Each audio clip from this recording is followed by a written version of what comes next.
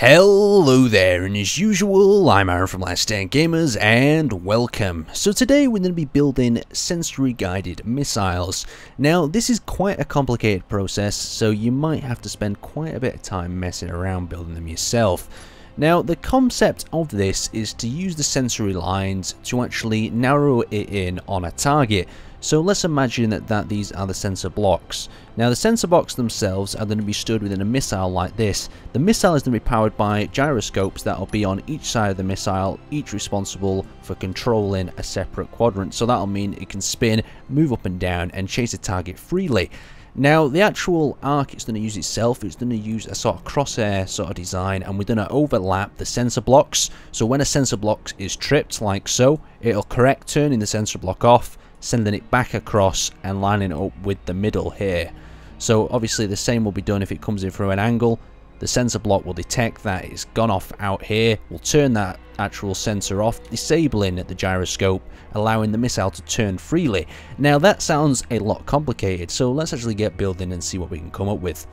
So as you can see, I've started work on the actual object itself, and I've gone with this little orb sort of design, and the plan is to basically have it pivot on the spot until I can work it out to get into a missile form. Now as you can see, we've got it on up and down sort of tilt at the moment. It can track us across wherever we may go. We could go all the way under here and it'll just continue tracking us across.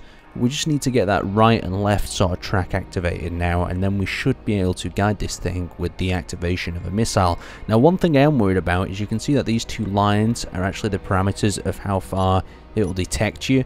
Now I'm worried if a big ship is larger than these two lines that it might start wiggling and might not actually find the target, but we'll have to see. So for this next part I'm going to do a quick test. I've installed the second axis, so hopefully everything will track me correctly.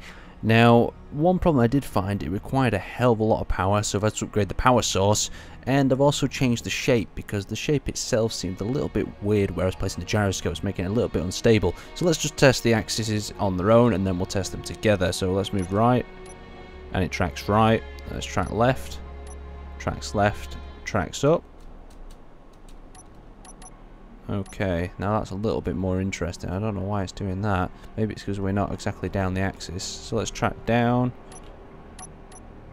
Okay, that's really interesting. Really weird. It's locking back onto us still, but it seems to be accessing more of the gyroscopes. Maybe the gyroscopes are fighting each other or something else. Let's try coming over to here and see if it can find us. See, it does lock onto us eventually. It's just understanding where we are. It's trying to catch us between them lines like I showed at the beginning. And it seems to be working quite well. Let's try something a little bit harder for it. Let's try spinning on one axis and then coming up like at a far corner. Oh, I think we've actually left the axis. Let's come back in here. Let's see if it can actually find us. Now this is quite interesting. This is because I'm leaving the actual area of the sensors and then I'm popping back in. So the problem is it might have quite a limited range. You might have to get this thing right up behind a target before it can actually track it.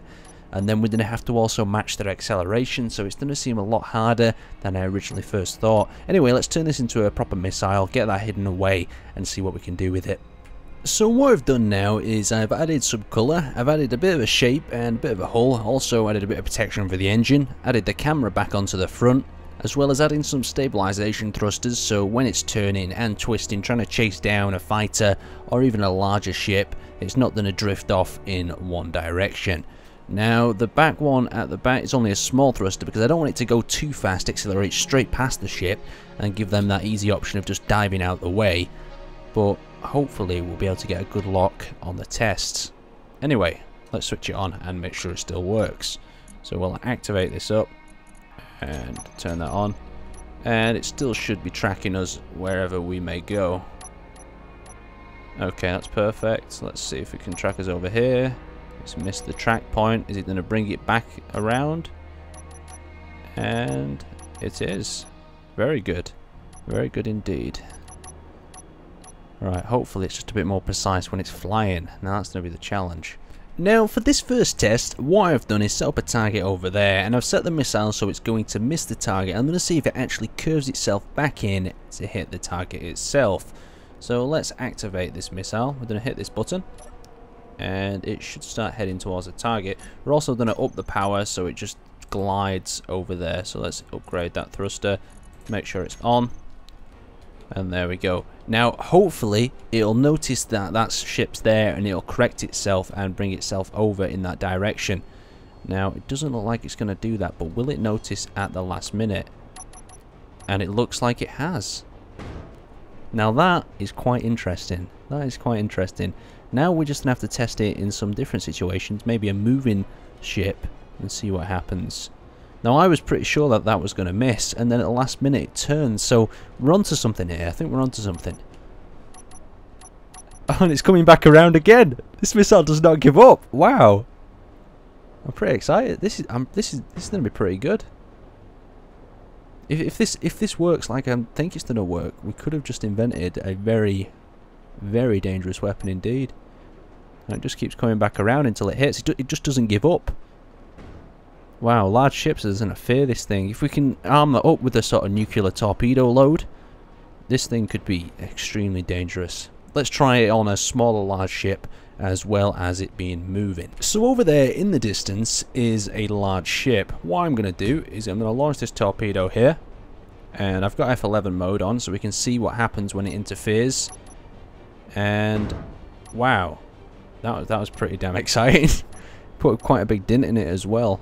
So that was they were both moving targets, and it looks like it's still trying to obtain that lock and destroy that ship even though it's moving. This is quite interesting. It's just interesting to see something like this come into life. Now if the sensory fields were much larger, you could have a much more dangerous weapon. So let me just turn this off. We can actually see what's happening without all of the targets. So the missile's correcting itself and now chasing down that target, or at least trying to chase down the target. And it looks like it may have lost its track because it was damaged. One of the gyroscopes looks like it's been taken out. Yeah. So that's why it's not managed to obtain its track, but it was temporarily tracking it. Now that missile's quite far away, so let's try launching another one at it. But this one will launch over to the left to make sure it misses, and we're launching it at quite a high speed. It just turns into the target, and then it's coming back. This one's coming back. He's coming for some more. Oh, that tracking. That is going to be so dangerous. The only problem is once they lose the lock, they could even become a danger to your own ship. We're going to have to try this out on some smaller vessels, but we'll definitely have to do these. Imagine these against a large ship though. They come flying over the deck, you drop them at an interesting angle. It's going to be something that you don't have to fear. Now I wanted to try this on a small ship, see if it would be able to actually attack one, and it doesn't seem to even be able to pick them up for some reason. So I'm just going to launch this one over the top. It's set up ready to detect small ship, and I'll move out the way to show that it's not actually detecting me. And it just seems to ignore that the small ship is even there. Now, if you really want to piss off your friends, this could be the option. Now, what I've done is I've combined the blocks using that secret little tactic, and I've put myself a turret on the front. So what's going to happen here is this is going to track and chase pretty much whoever bumps into it. And of course, it's quite a dangerous choice to have, because that's going to be chasing your friends around and then tracking them down trying to shoot them. And like so, it's shooting off a ship in the distance. Just a really funny sort of way of killing people. Now you could even upgrade that to put a large sort of turret or even a rocket pod on there, and instead of actually using it to track people, you can actually just have it as something running around, chasing people down and shooting at them. So it's tracking me currently at the moment, and the machine gun is going absolute wild. Just another interesting idea, but let's continue on. So today I thought I would show you these missiles to show you how they work and the actual abilities that they have to actually come back, lock on and track onto a target. Just something that's really exciting to have a mess around with. Now you could use this for all sorts of other things. You could have it as like a mining mule that would follow behind you, and you could put store and add items into it. But it's just a really nice concept, and I thought I would show it you. So thanks for watching guys, and I'll see you next time.